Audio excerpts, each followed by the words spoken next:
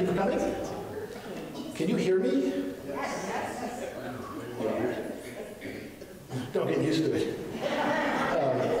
We are super excited to have Dan Swainbank here tonight to talk about this book, Separating Some Fact from Fiction.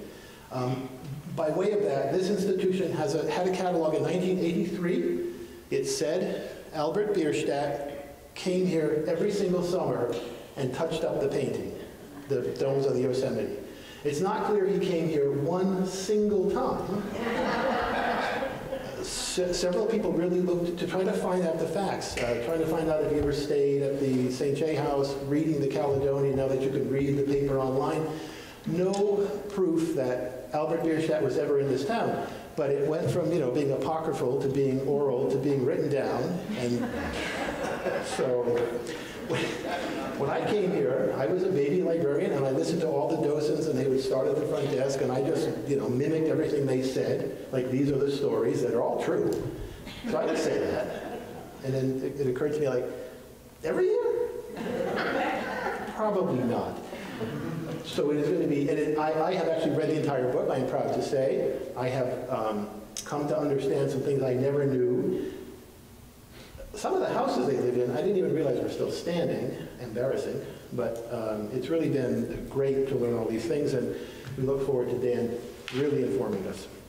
We'll have a Q&A after. Dan has copies of his book here, so if you haven't got one already, you can get one. You will find it. So just a couple of things, 2 upcoming events, and I'll be quick. Next Wednesday, February 5th, the next first Wednesday will be here, Photography as Social Justice.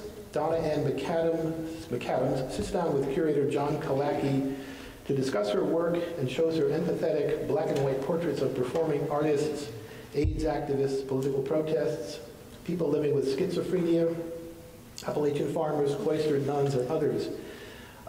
There's an exhibit of her work that will go up that same day at Catamount Arts. There's an opening there at 4 o'clock. So you could go there, see her work, come here, and here we talk about it with John Kalacki, who's the curator of that show. 2 weeks from tonight, the next Arts and Culture talk will be Visible in Vermont, Our Stories, Our Voices. Sean Moulier will lead a panel and community discussion on the experiences of people of color throughout the state of Vermont, challenging racial microaggressions and racist acts and behaviors that often go unchecked. There'll be an exhibit here in this space. So a difficult conversation about a difficult subject, but something that's going on in this state, and it's good to be able to face things like this and have a talk. This Arts and Culture event is sponsored by the Friends of the Athenaeum, and this series is underwritten by Philip and Mary Lou Meyer, who live in Connecticut, but whose parents lived here, and they love this place, and they are supporters of this series. To our speakers. Dan Swainbank writes about local history with events connected to state and national history. He grew up in St. Johnsbury and attended St. Johnsbury schools as a member of the Academy class of 1965. A former high school and college writing teacher, Dan had a 40-year teaching career in Wisconsin, Lebanon, New Hampshire, and at Linden State College. He is the author of Mr. Vail is in Town, Theodore N. Vail, AT&T and His Linden Legacy, and The Farr Disease, One Family's 150-year battle against ALS. Dan lives in North Danville, Vermont, with his wife Mary, who is also here, and Mary is our board chair. So please welcome Dan Swainbank.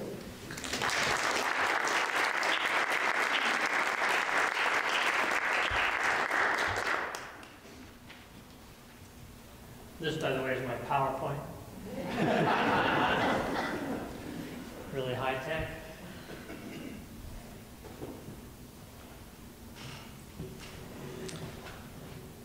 My voice is sometimes kind of soft, so feel free to give me a signal of some kind if I'm not loud enough, or another signal, you know, whatever signal you want to convey. You know.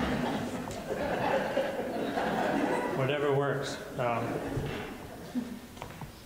Thank you, Bob, and thank you all for coming. I've been looking forward to this event because I anticipate we're going to have some people here maybe who grew up in St. Johnsbury as I did, and or know some other stories and notions. And so Bob has suggested that I limit my remarks to maybe 45 minutes for talking and reading, and then let's have a nice discussion. Happy to bluff my way through any questions that you have. So here we are in Horace's gift to the town of St. Johnsbury. This is Horace over here in the gold frame, and Horace greeted you in the white marble statue as you came up. Horace is second generation, as I term it in the book. So I chose to call Erastus, Thaddeus, and Joseph as the first generation, being the generation which established themselves and started all that the family did for St. Johnsbury. So that makes Horace second generation, along with Franklin, who gave us the museum, and others whom I'll be describing. I was watching television the other day, Channel 5, the local news, and there was Phil Scott standing in the corridor of the State House answering questions, and over his right shoulder was Horace. And a picture of Horace, painting of Horace as a former governor. Subsequent to that, I think I read an article or saw a piece about that they want to increase diversity among the State House portraits hanging around the State House. So Horace might not be looking over anybody's shoulder if he's put in a back room. So what I'd like to do is tell you a little bit, kind of go over with you the story which many of you know a little bit. But I divided my book into 4 sections. And what I'd like to do is go through those and do a little bit of readings from each section. Those 4 sections, strands as I call them, that run through the book, are the factory, of course, the family, of course, the town, and how the Fairbanks transformed the town and all of their endowments and gifts to the town. And then the 4th section, or 4th strand, is about the issues that face the family and that have led the discussion and probing into their lives and their ideas. Issues like slavery, issues like temperance and separation of church and state and things like that.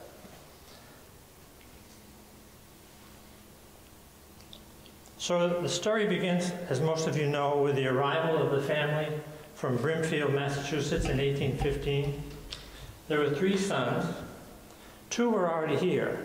Or 1 was already here, excuse me. 2 were traveling with Major Joseph Fairbanks and his wife Phoebe Paddock. And 1 son had already been here some time, and that's Erastus, the senior son. He was here studying law with his uncle Ephraim Paddock. That and several other ventures didn't work out for Erastus. We'll come back. But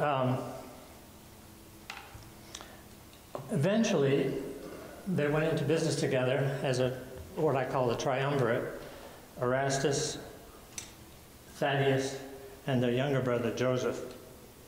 So the amazing growth of their firm is the first chapter of the story, and that started in around 1830 with the invention, as you know, of the platform scale. Before that time, Erastus had had a number of early careers. He was 32 years old when the 2 brothers joined together. That was in 1824. And he had been, as I said, studying the law. He'd also practiced school teaching. He practiced storekeeping. And of course, they came from a farming family, so that was another option for him.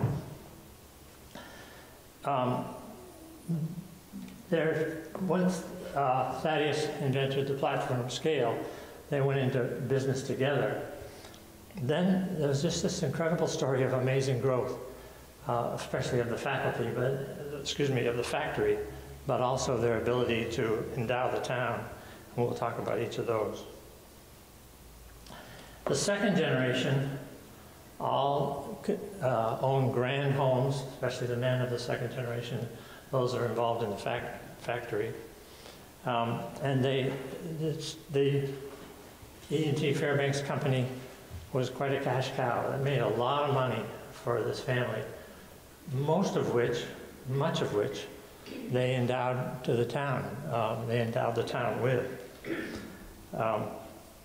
But they also, as a family, produced 2 governors, Erastus and our man Horace. And they also built the railroads north, south, and east-west, brought the railroads here. St. Johnsbury, when they first came, when they first went into business together, was not a very promising place for an industrial hub. You had no roads, you did not have good river travel at all above Barnet. You had the White Mountains to the east, the Green Mountains to the west. It wasn't a very promising place to start an industrial empire. And I don't think they thought that that's what they were going to do. I think they were wagon makers, and they did some milling. They did some other work with marrying wood and metal. But eventually they started manufacturing scales and realized that was their best bet. So I think it grew incrementally, and they didn't choose St. Johnsbury as a place for the enormous factory which it would eventually become, as shown on the cover of my book. As I said, the early businesses were in milling, wagons, plows, stoves, various cast iron implements, and so forth, and finally the scales. Various historians who've studied the company, including especially Alan Yale, who taught at Lyndon State, identified 4 key obstacles that were in their way that they, by dint of their ambition and their creativity, they overcame. The first was transportation. How to bring, as I said, how to bring raw materials in and ship product out. The second was capital. There were no banks. They weren't of money. They hadn't had people to go to raise money to grow the business. They did that a number of ways. The third was workers. This was a pretty sparsely populated area, and as the factory grew, they needed more and more and more workers, skilled workers or trainable, learnable. And Alan Neal makes the point that it was good in a way that they were an early industry in that people weren't trained in anything else. They could become trained in the way that Fairbanks brothers needed them. The scholars over the years have used various markers to measure the growth of the factory. The number of workers is one. The payroll in dollars is another one. The number of sales in dollars is another measure. And also the size of the plant, the sheer acreage that it occupied. Various ways in which have been documented and tracked over the years so that they could measure the growth of the plant. It is unprecedented in the state. Earl Newton, state historian, and publishing his book in 1946, said this about the Fairbanks. Many a Vermont mechanic, anticipating the modern miracles of the machine age in his own ingenious fashion, but none of them built permanent industries around their inventions except one, the Fairbanks, of course. And for that matter, still going. Part of my research is to spend some time out at the Fairbanks plant, and they're still producing scales today, high quality scales. Very small amount of international sales, but it's still happening.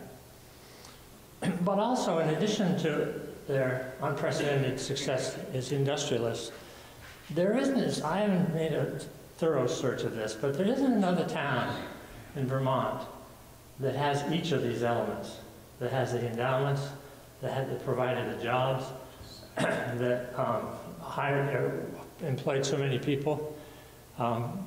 The Proctors of Proctor, or the Hartness family, or various other people from the marble and extractive industries. None of them really endowed a town with so much as we are blessed to have in this one, at least as far as I know.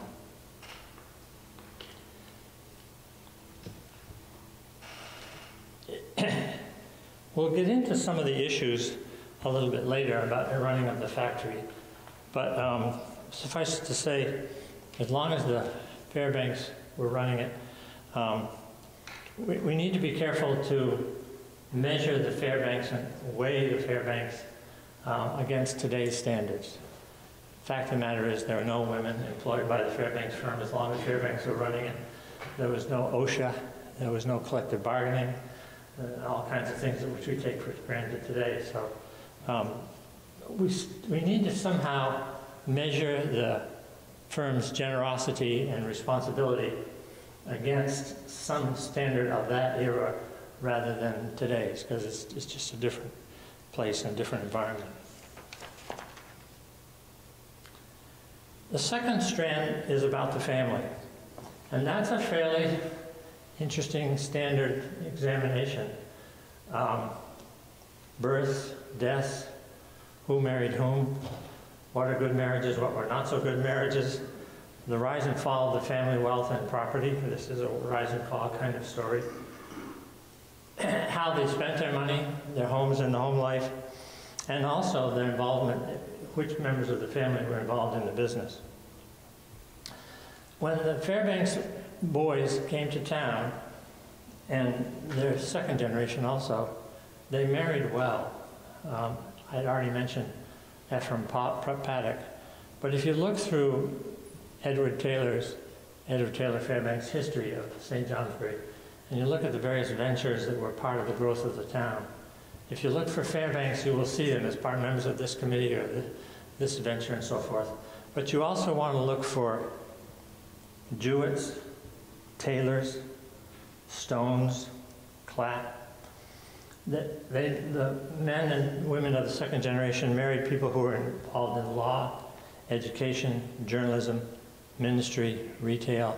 And so if you look at the extended family, it gives you a picture of their involvement in the town, which was significant. It's almost on every page of Edward Taylor Fairbanks' history, which was published in 1914. 13 men were in the business over 3 generations. 13 men and women were in the second generation. And on the second generation, all but one of the men, 6 of 7, went into the business. The one who didn't was Edward Taylor Fairbanks, who was a preacher. He was a librarian here, and then he was the historian. It is a rags to riches story in this sense, in terms of the family. They made a lot of money, and they spent a lot of it in town, but also in their home life and building grand homes, as Bob mentioned, which are around town. And they spent their money on themselves, mainly in the homes, and the furnishings for the home, and artwork in their homes, but also in travel. And they went around the world, and for Franklin and others, that was part of their lifestyle, is to get artifacts and cultural items from other countries and bring them back.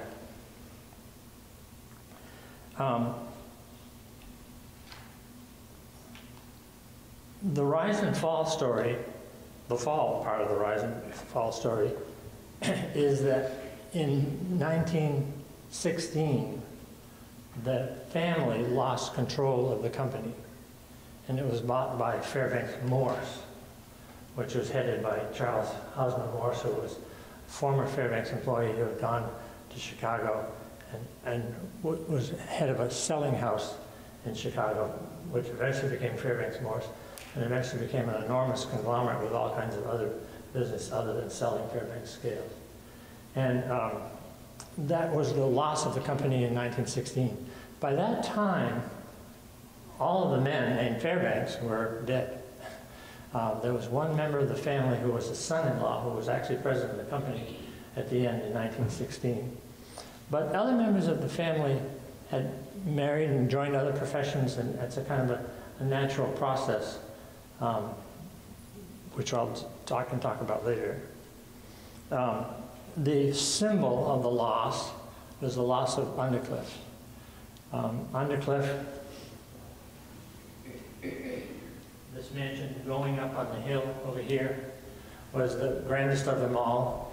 It was a beautiful home surrounded by greenhouses and gardens and the golf course and so forth.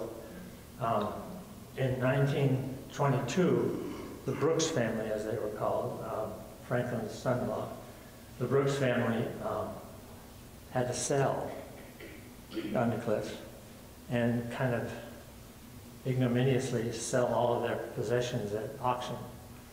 And then they eventually moved out of town. So that's the symbolic part of the fall. It wasn't a fall in many branches of the family tree, but it was sad in that one.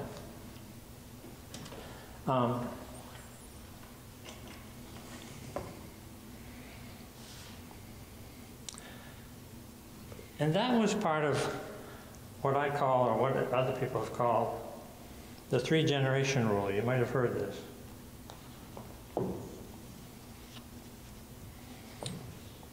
There is a saying among wealth advisors that, quote, the first generation of a wealthy family makes the money, the second generation maintains it or spends it, and the third generation blows it. Another version, I think it's from China actually, is shirt sleeves to shirt sleeves in 3 generations. The Fairbanks story seems to fit that pattern described, except that the family's wealth, as derived from the scale company, barely lasted into the 3rd generation. Most branches of the Fairbanks family in the 3rd generation apparently lived comfortable and even wealthy lives, but with income not derived from the ministry, law, medicine, journalism, and education, or in other businesses other than waiting. The 2nd generation, the children of Erastus, Thaddeus, and Joseph, was composed of 11 persons who lived into adulthood. Of those 11, 6 were men, 5 women, and they all married.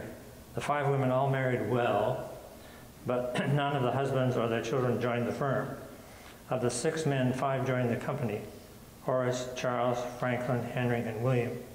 Of their children, 3 were boys, 5 were girls. And of the 3 boys, only William's son Joseph was involved with the St. Johnsbury Scale Works as a member of the executive committee. And Henry's son Robert had a career with the firm, but not in St. Johnsbury. Charles' son Frederick lived in Europe and, as mentioned before, was a pianist and composer. So that describes the 3rd generation rule.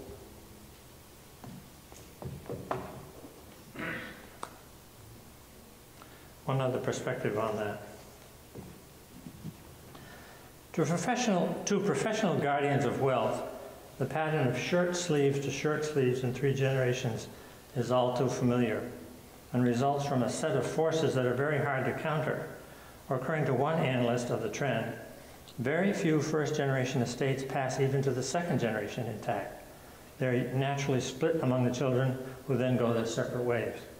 And the Fairbanks 2nd generation totaled 12 sons and daughters who lived into adulthood. Families such as the DuPonts, the Kennedys, or the Rockefellers, who seem to pass their wealth down through the generations, are actually the exception. The solution, according to the estate planners, is an estate planner.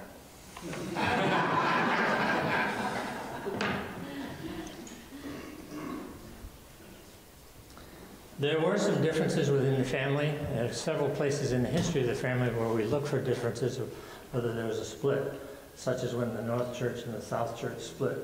Some people have suggested that that was either the cause of the family turmoil was a cause of the split or a result of the split. I didn't think it was either, but you can read the evidence in the book, see for yourself. There was, as part of the ending, a marital scandal, which was very embarrassing for a family like theirs, which had preached and led a very uplifting life, upright life. There was a marital scandal, a desertion and divorce. And there was a financial scandal, which I'll describe later, a devastating audit report in 1887. To review a few elements of the strand in the book about the town, there were the 4 endowments, which you're familiar with: the Academy, the Athenaeum, and the Museum, and the YMCA. Some of you remember the YMCA building and its history? It was right across the street. So if you head down Eastern Avenue, you go by the corner building, and it's the next little building, and it's a little green triangle, or it's a white triangle tonight. It's a little place where there was a beautiful building, which is a YMCA, which is a Fairbanks family gift from Henry Fairbanks.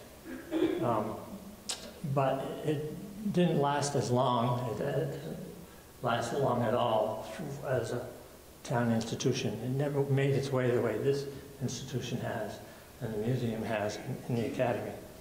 And eventually it was actually given to the Athenaeum for a few years, but they didn't make much of it. It became law offices and then burned in 1984.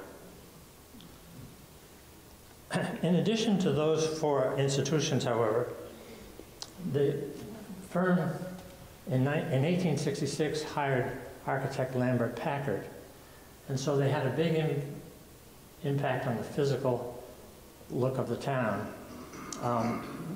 They used Lambert Packard in a lot of different ways. Sometimes he was kind of on his own to do architectural work. Sometimes he worked for the Fairbanks as clerk of the works, such as with this building. He wasn't the architect of this building, but he oversaw the construction of it. And so they had a big impact in the town. Part of their legacy is, I think, of the look of the town and the fine buildings. The Lambert Packard buildings are all over town, large and small.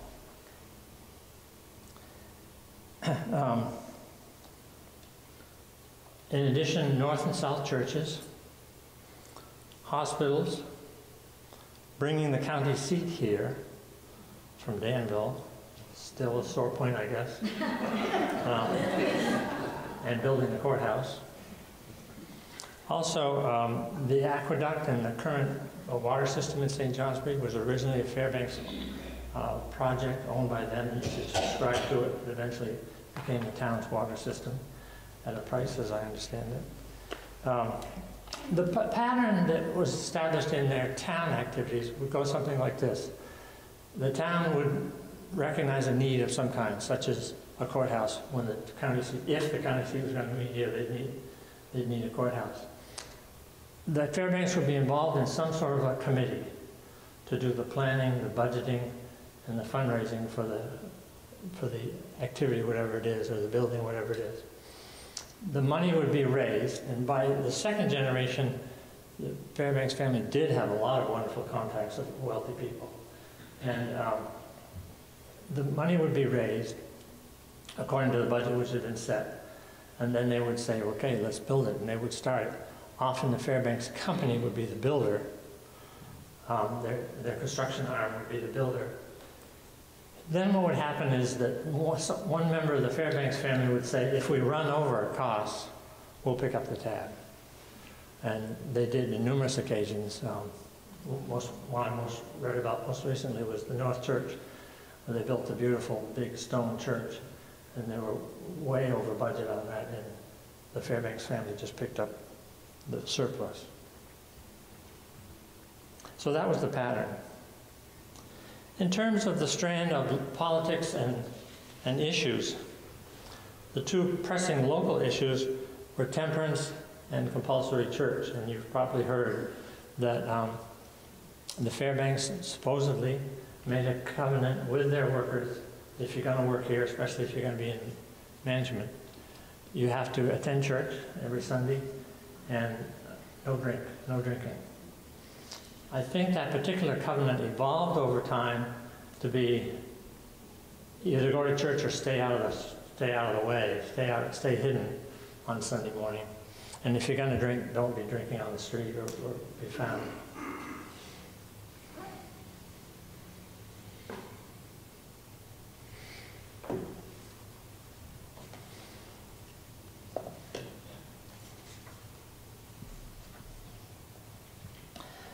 There is no disputing the fact that the Fairbanks men of the first two generations were paternalistic. That is, they did care about the after-hours habits of their workers. They did not tolerate profanity or immorality among their workers. They did characterize their relations with their workers as being like father and son. Erasmus was often quoted as saying, "You should always come to me as a father." And we can assume that if a worker was rumored to be drunk, profane, or breaking the Sabbath, Erasmus might summon him in. In response to an article in the Claremont, New Hampshire National Eagle, which describes sobriety and Sabbath keeping as conditions of employment at Fairbanks, Erastus, in private correspondence, denied that these were hiring conditions, writing, "We exact no pledges, and make no arbitrary rules. And the independence of the workers would not stand for it." So he had, at least, I think he's being honest, he had a sense that this wasn't going to continue to work for much longer. He drew a distinction between hiring and retention. "We endeavor to select men who as choose to respect themselves," he explained. But he went on to admit that if they do not respond to inducements for them to improve, the firm would be bound to, quote, "exchange them for others." The Caledonian reported in June of 1880 that James Morgan, I hope that's not any distant relative of any of you, James Morgan was drunk on Decoration Day, which is the forerunner of Memorial Day, and was fired from the scale works. That made the paper. So that describes the paternalism of the family and of the firm. In terms of state issues, in order to build a railroad, you need to get a charter from the state. And eventually, the Fairbanks family had a kind of nice relationship with the government in that because they were involved in the legislature and government, they knew a lot of people, and they could get a charter. And because they were involved in the railroads, they had influence, and met a lot of people and had influence in government. So it worked both ways. But also in Erastus's two governorships, two governor terms, and Erastus's, they also involved themselves in temperance issues, also education, justice, and prisons. They produced 2 governors and 6 other legislators in the family. In terms of the other issue which I've mentioned is the issue of inclusion and tolerance. When the firm started up and the Fairbanks family became first influential in this community, it was fairly homogeneous. In other words, people didn't mind as a condition of employment that they had to go to church, and they couldn't drink because they didn't go to church and they didn't drink anyway. But gradually that changed. Mores changed and people's attitudes changed, and so they had to stifle some of their biases and be more inclusive. This sentence here struck me. This is from the Academy Charter. St. J.A. trustees should be men of piety and members in good standing of some Orthodox congregational church. The way I read that is, you didn't just have to be a Protestant, you had to be a Congregationalist. So you didn't have to just be a Congregationalist, you had to be of an Orthodox congregational church, wherever that is, and in good standing. Other than that, you would not be a headmaster of the academy, and some of you know the history of the academy. Eventually, they actually had to bring the family back in, reach out to current generations to get to hire the first Presbyterian headmaster.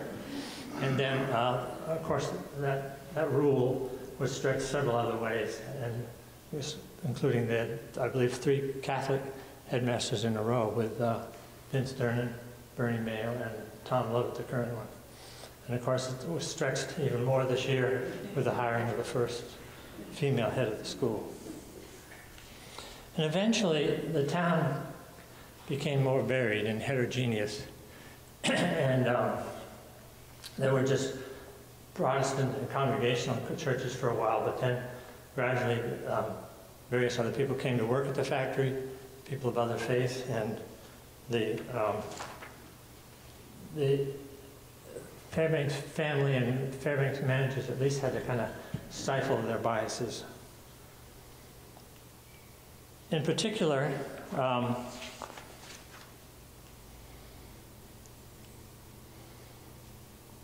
the biggest challenge probably was the influx of Irish, French Canadian, and Italian workers. And they changed the character of the town. If you grew up here, you can remember the Catholic enclave. It was down Prospect Street behind the museum. I remember when I was a kid, there was the St. J. Hospital, there was a nurse's quarters, there was a beautiful church, There were 2 schools, and there were Catholic kids used to walk by Summer Street School where I was playing and go over to their schools. And it gradually, the Fairbanks had to kind of, I think, adjust their expectations, especially in terms of diversity. To get at their attitudes, I found a little passage which I'd like to share with you.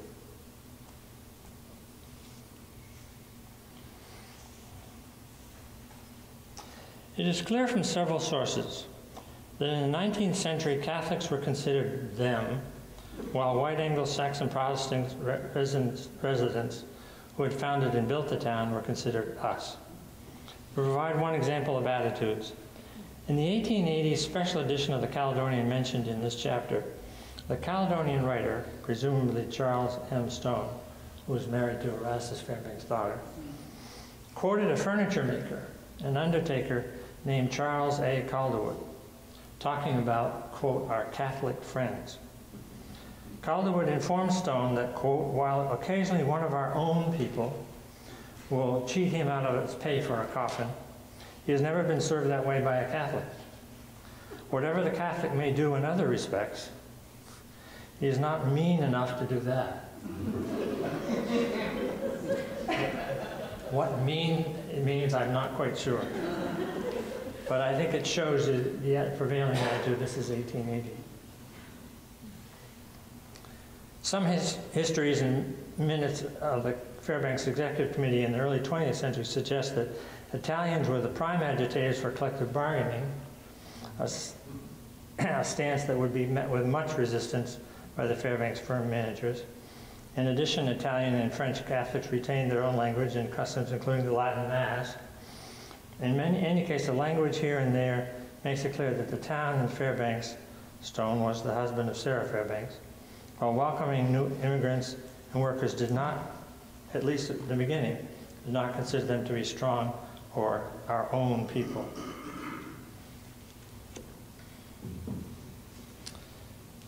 Both Alan Yale and Perry Viles have done a study of the population and the demographics of Fairbanks workers by looking at last names. And so they came up with some tentative numbers about people from different backgrounds and Catholic origins also.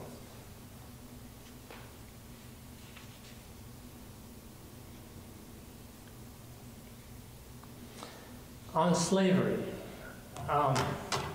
looking at the issues. The Fairbanks firm was in a delicate position, especially when Erastus became Civil War governor. Long debate, of course, about whether the Civil War was fought to end slavery or to keep the Union together, or to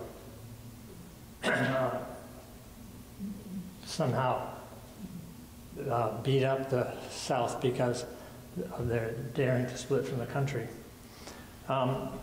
Erastus did not speak too much about slavery when he was governor. He tended to make the other point. But in a book entitled Rockdale by a man named Wallace, he takes a look at the delicate position of cotton manufacturers in the North. In fact, he even makes, well, I'll read it. And of course, the Fairbanks were not cotton manufacturers, but they were cotton weighers. And so they were involved in the cotton trade in that way. And one little essay that I read, an article from Christian Century about Erastus, it talked about this conflict, and it was written by another one of his son-in-laws.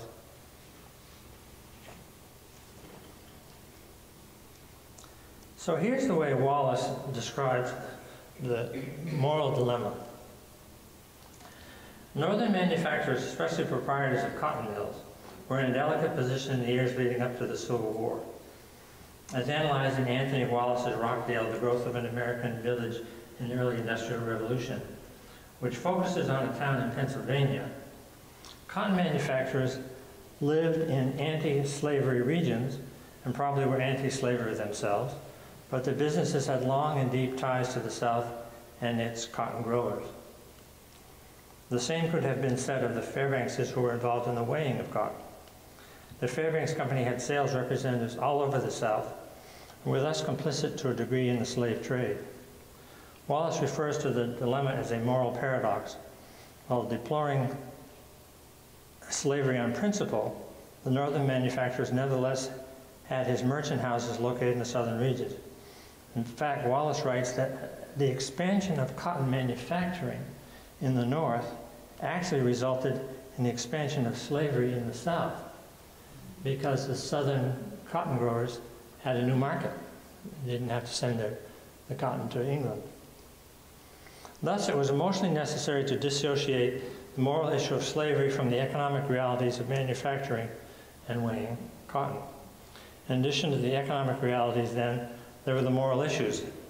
As evangelical industrialists in a strongly and morally anti-slavery state, the Fairbankses, especially in the years leading up to the war between the states, needed to find a way to deal with this moral dissonance.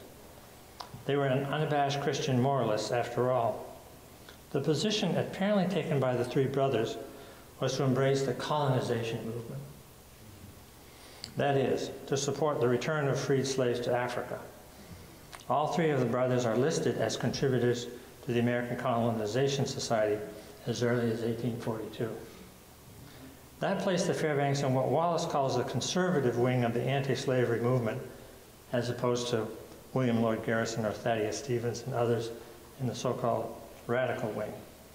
As Wallace puts it, people like the Fairbanks wanted to free the slaves, but not hire them or live with them, and that was a responsible position. So that's kind of the position that I think that they took about slavery, with little evidence that we found. Other national issues that they involved themselves were more advantageous to their businesses, such as banking laws and currency laws.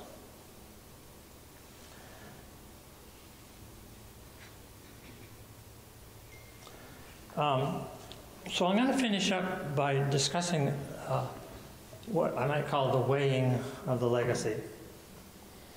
The Fairbanks had one particular loud, persuasive critic. His name was Charles Edward Russell. And his own biographer, I've read a biography of Russell, his own biographer says that he's not quite sure why he disliked the Fairbanks and was so critical of them. He was a muckraker, and so he may have kind of projected the criticism of the Satanic Mills in other towns and assumed that the same was true of St. Johnsbury.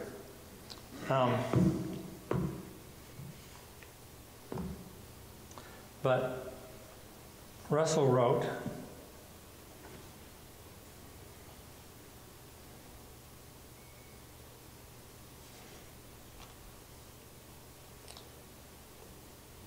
in plain terms, the town was a barony, and so far as autocratic rule was concerned, produced neatly the status of a Rhine village in the Middle Ages. The baronial family lived in the castle on the heights, and the townspeople kowtowed below. Now you can see that if you want to read that into it, and that's what you see in this picture here of Undercliff going up and the little houses kowtowing down below. It seems to portray that, but there's several ways you can look at it. First of all, this was nice housing. This was not hovels. It was not little homemade shacks. And the houses were all moved when Undercliff was built, but they weren't torn down.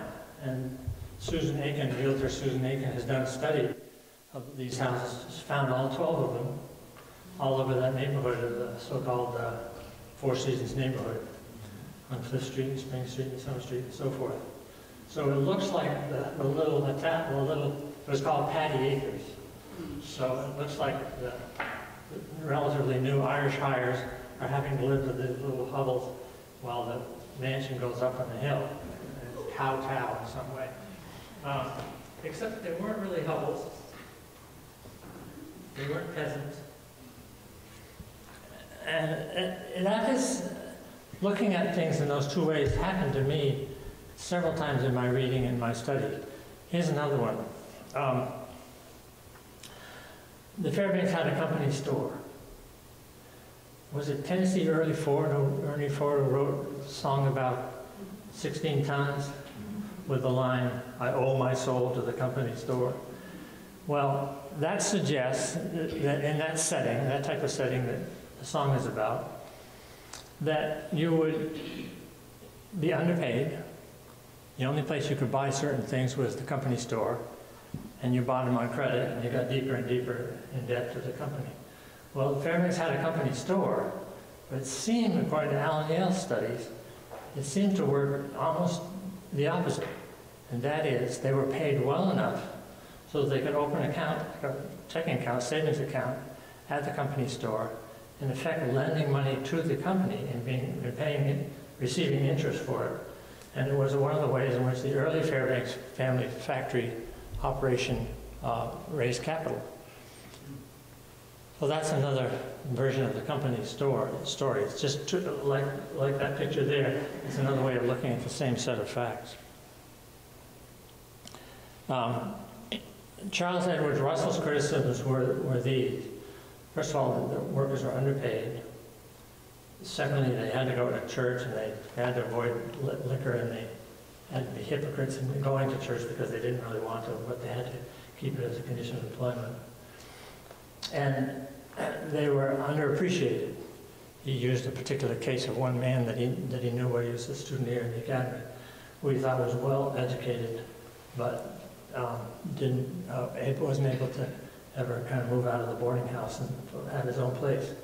Well, that is kind of overturned by the studies that people have found of home ownership among the Fairbanks workers, patterns of home ownership among the Fairbanks workers, and the variety of housing options that the Fairbanks provided for people. Both Alan Yale and Perry Biles also looked at other issues which were tended to be criticisms of sweat factories and sweatshops, and such as child labor, safety issues, accidents on the job, and pay, of course, and working conditions. Alan Yale also looked at longevity, people choosing to work at Fairbanks for a long while, and found that that was substantial. And also their social prominence. How many members of the Fairbanks firm were prominent in town, in church offices or town offices and so forth.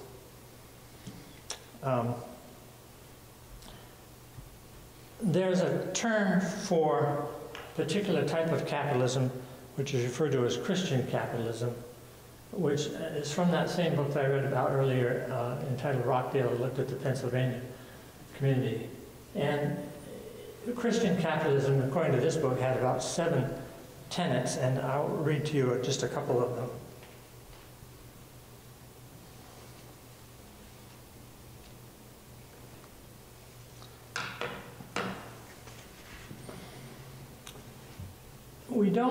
There was no Christian Capitalism Society or newsletter that you could subscribe to, so that would make us definitely tie the Fairbanks to this movement. But it seems to fit. The stewardship of wealth on behalf of the community for purposes of social reform and Christian benevolence, not the mere maximization of private profit, is the proper central economic motive of the capitalist. That's tenet number 2. Number 3, the economic system, like other systems in nature, when functioning properly, is governed by an equilibrium principle or harmony of interests, so that agriculture and manufacture, capital and labor are all interdependent and will prosper or suffer together. Agriculture and manufacturing, capital and labor are all independent and will prosper or suffer together. And finally, although hierarchical relations are necessary in society between parents and children, between employer and employees, and between the social classes. All men are entitled to earn such advancement in this hierarchy as their natural endowments, their moral qualities, and perseverance individually entitled them to. I think we need to remind ourselves that what was true of the Fairbanks is that they came from modest means, and so they would support the idea that other people could do the same thing. Charles Harville Morse was another example of the same phenomenon. Somebody who came from very modest means, began as an apprentice in the Fairbanks factory here, and then went on to become extremely wealthy and somewhat powerful. Also, in terms of weighing the Fairbanks, their commitment to housing I found very interesting. And it's displayed here in Patty Acres. But they were committed to, almost from the beginning, in providing housing for their workers. So yes, they didn't have health insurance, they didn't have retirement accounts, they didn't have social rules and things like that. But they committed to providing houses in the form of boarding houses, as I said, tenements, small houses, and about 4 other ways too. They owned a lot of land and they would sell it to their workers and let them build their own houses. When these houses were moved, what the arrangement was in terms of mortgages or who owned the land, I really don't know.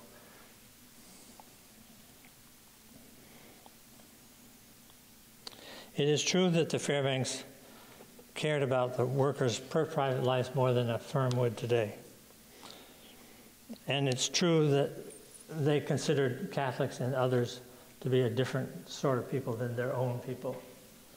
But I think that gradually changed and that evolved.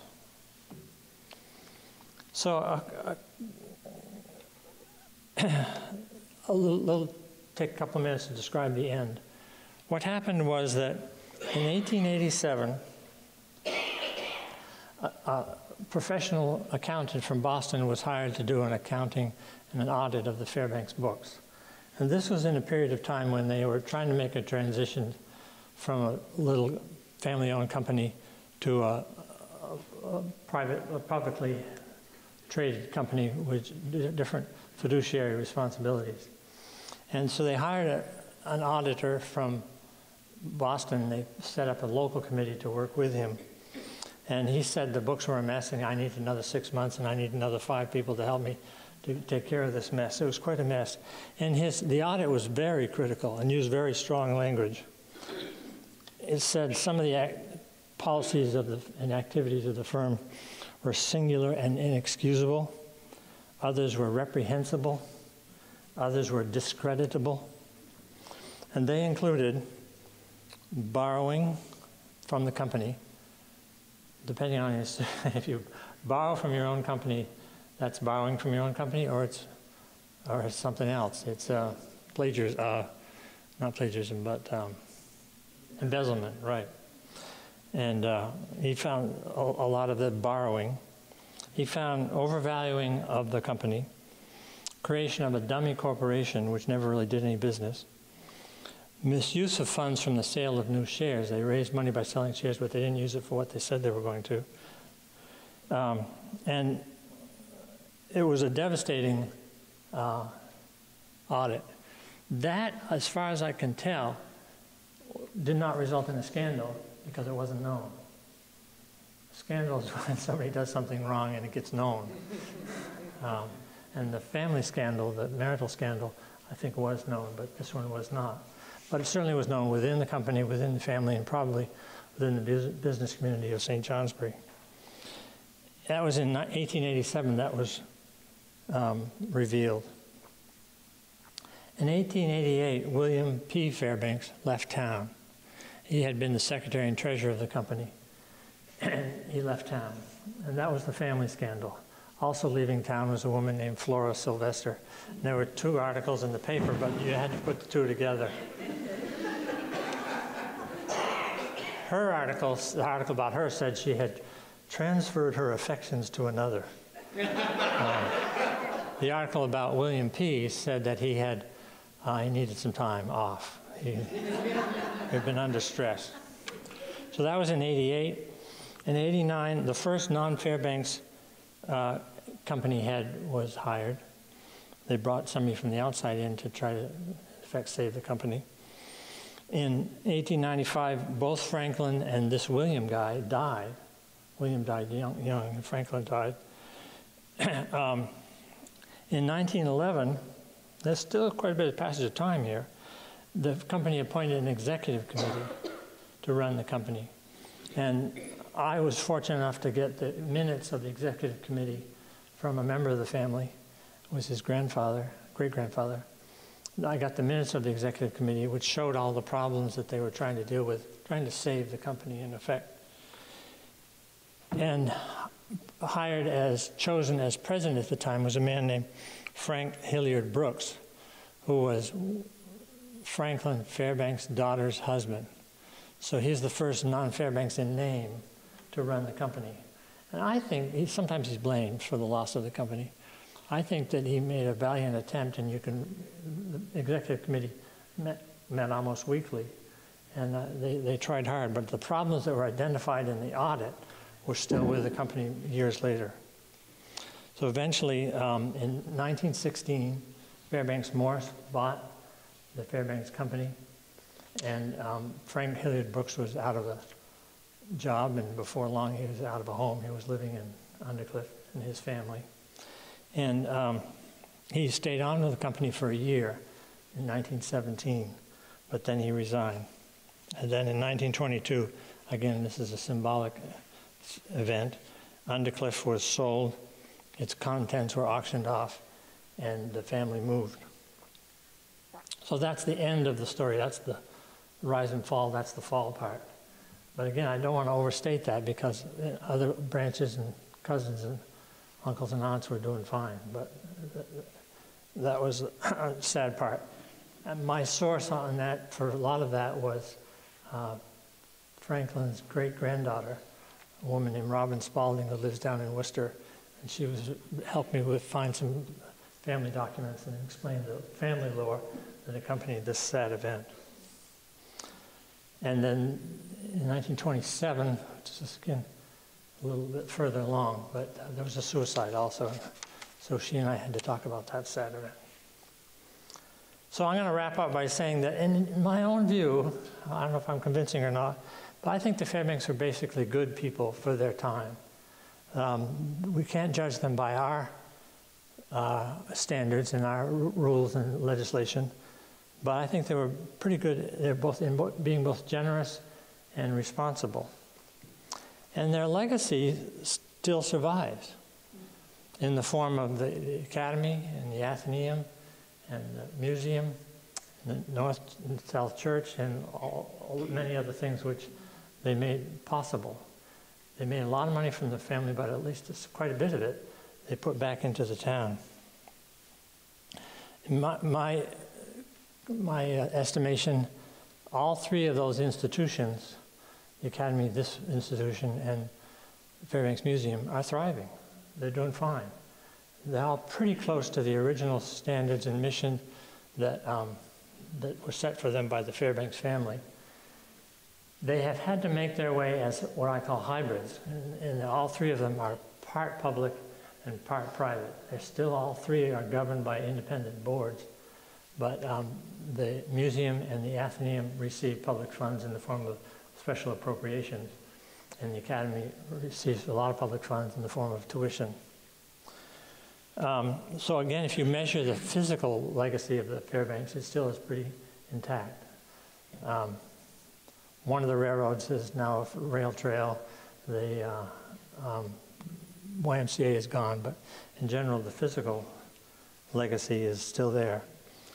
Their historic example, is there something different about this town as a result of having such wonderful benefactors? You'll have to decide that for yourself. I don't really think so. We are lucky to have had them, but I don't think that makes us a better town in terms of good relations between the social classes, our kindness and generosity with each other.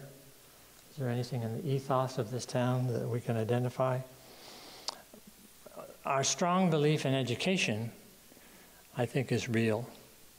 And from the beginning, education for the Fairbanks and at the Academy was academic and vocational from the beginning. It was co-ed from the beginning.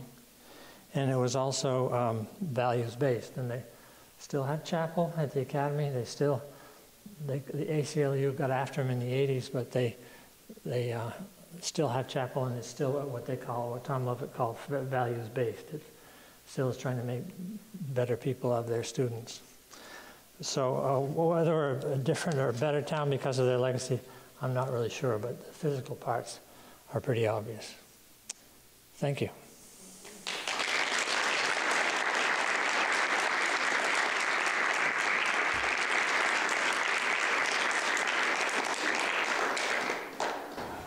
A little long. Hi, Tom.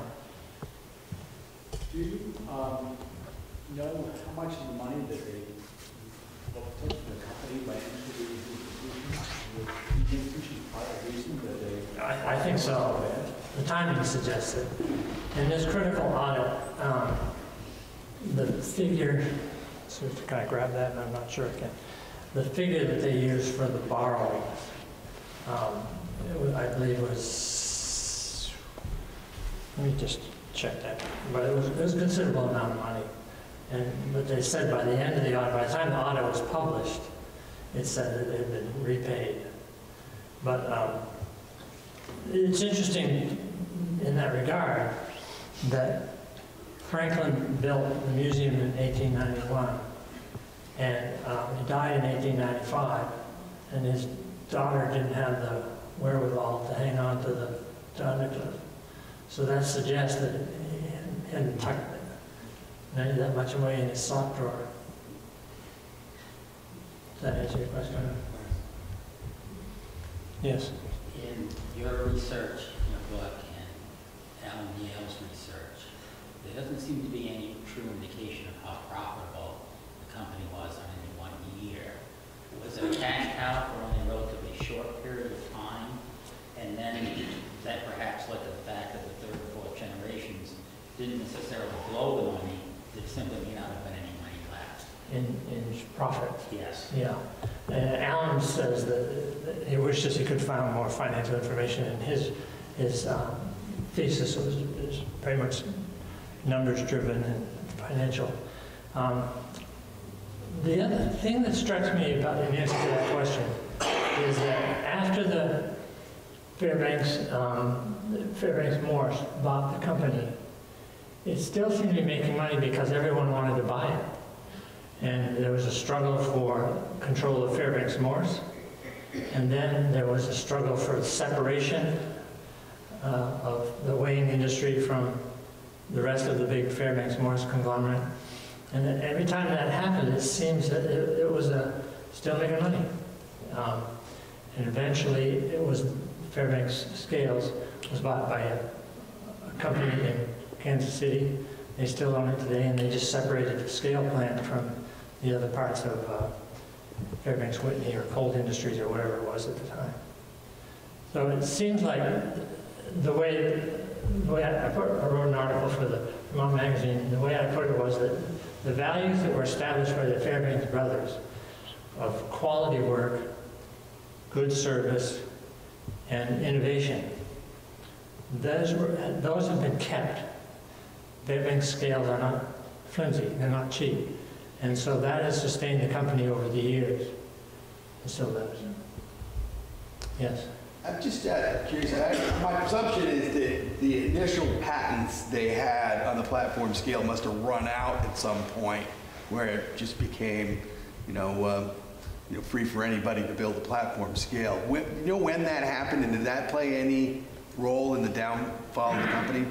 I don't think so, because they kept getting new patents for one thing, and Fairbanks scales have changed with the technology.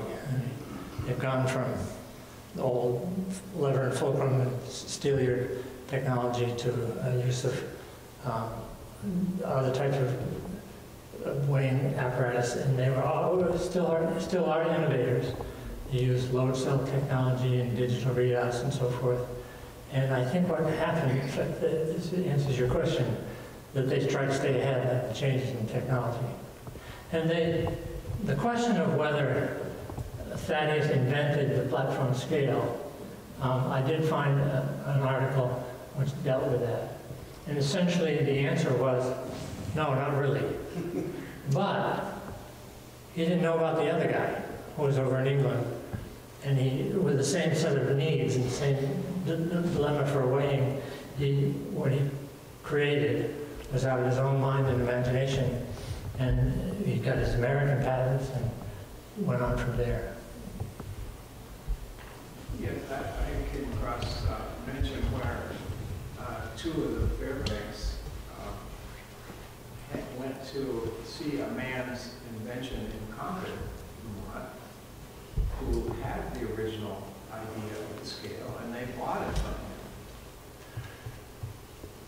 I don't have that. I didn't know that. I don't remember where I came across it fairly recently, but A man named Little, who worked for Thaddeus in Erastus, wrote an article in the North Star back then, in which he said he gave the idea to Thaddeus, that he had been in New York and he'd seen the platform scale embedded in the ground, the way Thaddeus's hemp weighting scale was. But that was his claim. That was his idea, although not his idea, but he had seen it and he gave it to Thaddeus. But then Thaddeus ran with it. it wasn't actually a very old idea. In the markets in Europe, they held up a balance, Yeah. and it's just a matter of making it larger. Well, the key change was to put the fulcrum on the ground. Right. Yeah. When did the factory burn, and you talk at all, or can you talk about the creation of the new building, new facility? Sure, that's in the book. In around 1962, Fairbanks and Morrison announced that they didn't know what they were going to do. They kind of put out the alarm, and St. Johnsbury freaked out. And in fact, Phil Hoff and Albert Cree and others in the state grouped together and decided, let's do what we can to help this ancient old business stay going. And they raised a lot of money. The town raised money. I can remember at least the celebration. And the kids, they gave up their lunch money so I don't know, allowances. It was a town-wide effort to raise some money, and they located the land out on Portland Street. So that, I believe, there was a long, suspenseful period of waiting to see what Fairbanks Morse is going to do, or Cold Industries, I guess it was going to do.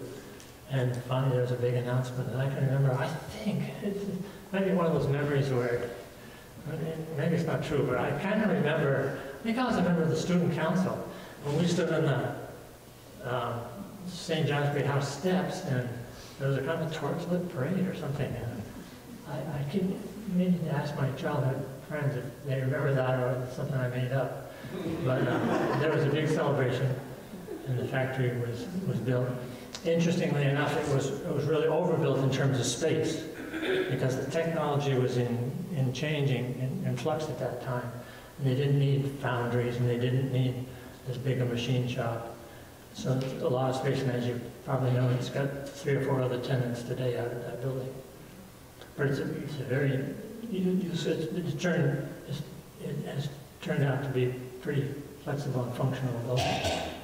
Very clean and well lit now. Yes. Did you find in your research anywhere, as the business was growing, getting bigger, getting richer, and the town was developing, did you find in your research that the family or the business at all resented the Chittenden County in the western part of the state? Or did that come up at all in terms of your research? I didn't stumble on that, no. You didn't come across that at all? I just wondered if that... Yeah. It's kind of sad, we're not as, this is not our high point of the town, the golden era of St. Johnsbury right now. Tom? You said this was before closure, and I'm wondering if people are injured on the job, will the Fairbanks company take care of them in the hospital? They did, yeah, they did. They had a fund which they contributed to, and they were really nice to their workers in most respects, again, for their era. When you got old, they tried to find easier work for you to do and hang on to you as long as they could. If you were going to be out for a while, there was a workers' benevolent fund or something that would help you get by. In down periods, they tended to cut back people on their hours rather than lay off anybody. And so they followed a number of practices as detailed by Alan Hale, a number of practices to treat their workers right. When they were actively expanding, rapidly expanding, did they actively recruit immigrants to get workers? I don't know, Tim. They got them. Whether they actively recruited, that's a good question. Yeah. Wouldn't the bottle industry, wasn't there, I mean, a lot of people coming for that, and there might have been an excess of workers available as a result? That might be where the Italians came from, you're right. And the Irish came here to build the railroad. Many of them stayed. And then the famine Irish in the 1840s. So, but they had such a worldwide network that might have helped them in recruiting, they had agents and stores and selling houses all over the world. Yes, sir. Well, first I'd like to thank you for putting in all the work to find out about all this information. It's pretty cool that somebody's collected all that. I'm sure it'll be useful for future generations.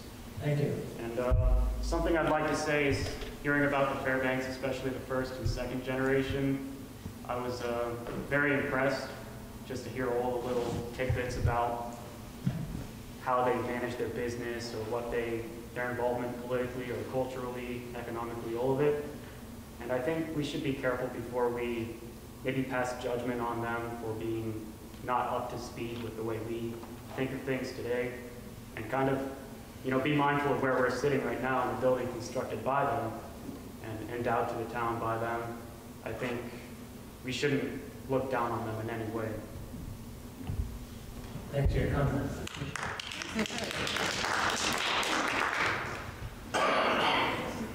In a way, they invited judgment because they were preachers. Okay, so you're going to look for hypocrisy in the case of people who tell other people how to behave. And so that's fair, I think. But you're talking more about industrial issues and safety and how they treated their workers. And I think you're right. We have to more or less judge them by their own era. Yep. Bob? Dan, you were talking about they had agents and warehouses all over, and it seemed like in the end, the agents, mainly Charles Hosmer Morse, came to take over the Fairbanks company. It makes me think of like if the AT&T store on Railroad Street took over AT&T eventually. Did they make really bad contracts? How did that? They made really bad contracts.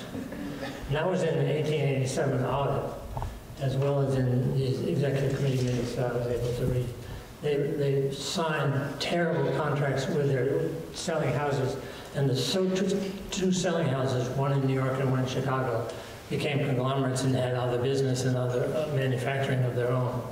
And so they signed really poor contracts with those two in particular, and they had eaten some other little fish, so that they were pretty big.